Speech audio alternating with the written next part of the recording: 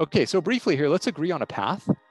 We're going to be doing this stuff on the left, testnet, localnet, betanet, like stuff that on the left-hand side, we're not going to be digging into mainnet, except I'm going to try and get everybody to deploy a mainnet application in the next 24 hours, actually, that we can use to interact with each other. I've just written something over the weekend that I think might be fun. I'll try and convince you that we should try and deploy it. And then maybe, you know, a third of people in the call will be able to do it.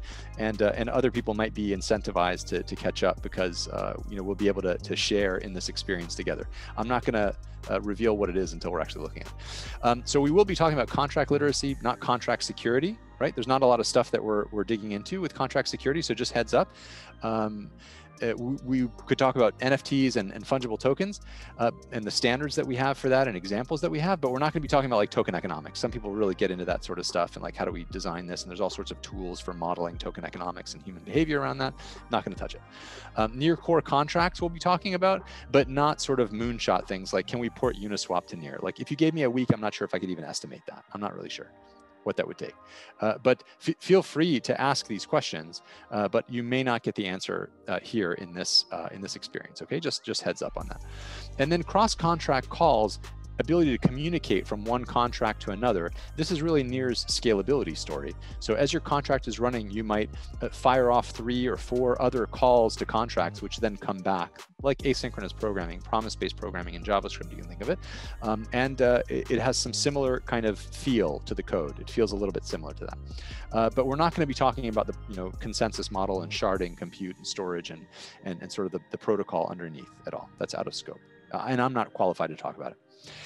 Yeah, so Nikhil is asking, every function call gets 200 milliseconds. It gets 200 teragas, and 1 teragas is about 1 millisecond, more or less, on the wall clock. So the goal is we want to have the block ticking over once every second of clock time. And so that means we have about 1,000 milliseconds in that 1 second, depending on the block time. Actually, it may shrink a little bit, may increase a little bit. So 200 milliseconds, 200 teragas is good enough to allow a little bit of overhead for cross-contract calls, and then a little bit more overhead for the communication around shards and kind of the gossiping of the state of the network. So that's why 200 milliseconds is so small. All right, and we can dig into that if you like. Yeah. And so we've got, these meetings. I think it's 4 p.m. UTC we started today, right?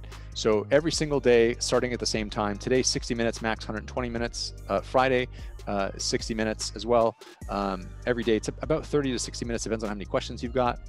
We've got synchronous activities. That's this kind of stuff, maybe talking about process or aha moments or whatever, demos on Friday. And then lots of asynchronous activities, lots of work on your own. Again, as a junior dev, you should be budgeting 6 to 10 hours a day. And I'm not saying this like, oh, maybe I'll just put in an hour or two, it'll be fine. It won't be fine. It's a lot of work, so brace yourself, okay? I'll just remind you. And if you don't have time to do it this week, that's fine. Try again in a couple of weeks, okay? Demonstrations, what are those on Friday? This is what you need to build. So at the end of the week, I'm expecting from you contracts in Rust, AssemblyScript, or both. Maybe you want to have contracts that are collaborating, unit tests for those, simulation tests, mock-ups only for the front end. They could be hand-drawn or using Balsamic or something, but don't implement the front end. Avoid that temptation if you can. And a documentation, of course, that looks like the stuff on the right-hand side. You can barely read it, I'm sure, but these slides are available. This slide hasn't changed for all 4 of these presentations. And the idea here is that this Nearly Neighbors, for example, is like a Kickstarter for your neighborhood projects. You might say, I want a coffee shop, within a 1-mile radius of my house, and I'm willing to put $100 in as an early investor in that. It gets locked up somewhere. When the proposal hits its threshold for minimum capitalization, then it automatically creates a project that manages the construction of that coffee shop, let's say, and then when you show up in the coffee shop, you get recognized because your account is registered there on the chain for your free coffee, a year's worth of free coffee or whatever that is, right? So this is the idea of this project, and it's a complete project in that sense. There are some placeholders here and there, some rough edges here or there, but this will give you a sense of sort of the scope of what we're expecting on Friday. Okay. There are other examples as well, 3 sample projects, and now I think more than 4 demo projects, maybe almost 10 demo projects, like 9 or 10 demo projects. So I need to update this slide actually. Let's make that 9 demo projects. And if you click on this link, it should open up the NCD filter here. You can see 1, 2, 3, 4, 5, 6, 7, 8, 9 projects. These are demo projects. I think you can see that okay, right?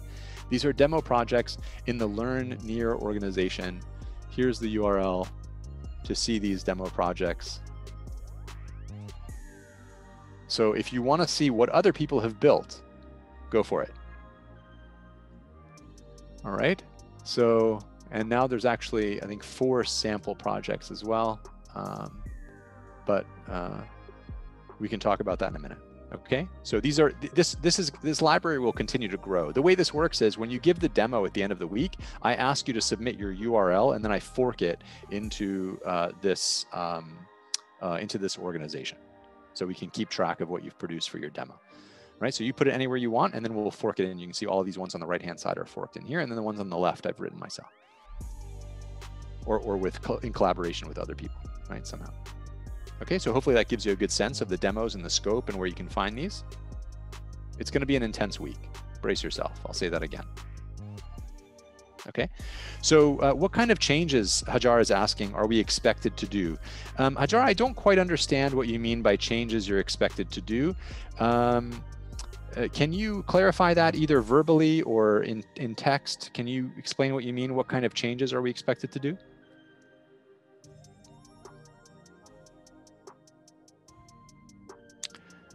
Okay, so you're not speaking up, so I assume that you'll do it by text, but I'm not quite sure what you mean. If anybody else knows what she means by this, please let me know. And then Flex13 is saying, to deploy a code, what should I do on Ubuntu? Yeah, so we'll talk about deployment for sure. So no stress. We'll walk through the steps of all this stuff and help you with it. There's no rush. You don't need to do it right now. Okay. So defining success. Yeah, of course. So this course, L1, is what this week ends you. You finish the course with a demo. L1V is 60-minute code interview with me or any other qualified code reviewer. The team will grow to be able to do that. Maybe you want to be a code reviewer for future cohorts. We can have that conversation as well. But at a minimum, you would need to know enough to be able to make a judgment about whether someone's understood what it is they've done. So I'm the only one who's doing that right now. And maybe others internal to NEAR will be invited to do that. But eventually, I would like to see some of the graduates of this program also help cover some of that as a peer review. Okay, so sorry, just to cut off here, Hajar is clarifying additions to the contract. So what kind of changes are we expected to do in terms of additions to the contracts? Thanks, Hajar, for clarifying. So you're expected to write your own contracts from zero, from a blank file, actually. To write your own contract, set up your own project, deploy it, include unit tests, simulation tests, documentation, front end, the whole deal. If you've been to a boot camp, it's like a final project in the boot camp, but I don't need the front end. I would prefer designs, unit tests, simulation tests, a working contract on technology that you're maybe only seeing for the first time today. It's not going to be an easy week. I'll say that again. There's a lot of work this week. It's going to be intense. Okay? I believe if you're committed to it, you can do it. That's no problem. Okay, and level 2 and level 3 are basically, you know, these numbers. I'm not really sure. We're still figuring out exactly what constitutes level 2 or level 3 in terms of the size of your applications. Maybe some of you will have mainnet applications in a week or two. That would be amazing. But for now, this is kind of the notional idea. And if you're curious about sort of the sketch for what these courses, this level compares to the next 2 levels of courses, I'm happy to share that with you. And for the time being, all these courses are either free or paid. Eventually in the future, we might charge for these things. It depends on what we decide to do with this. All right. So then what? What can you do after this?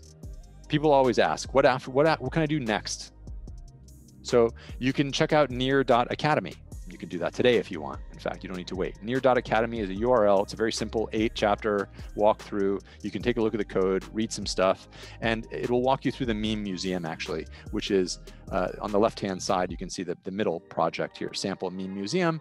That's Near Academy, the code behind that. Figment Learn Pathway, you get paid something about $20 to spend 30 to 60 minutes learning about Near code. The Bounties program, you can earn more money solving our problems. The Grants program, you can earn money solving your own problems of your own design.